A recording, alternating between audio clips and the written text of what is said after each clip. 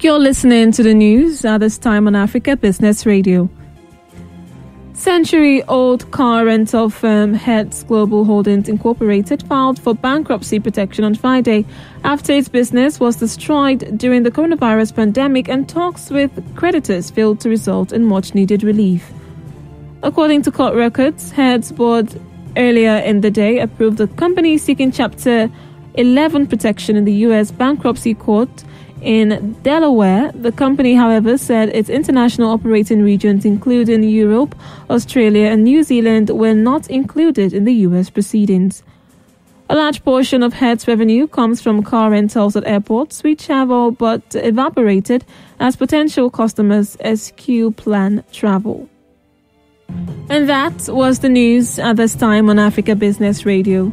You can continue to listen live online at www.africabusinessradio.com or via our mobile app. Thank you for listening.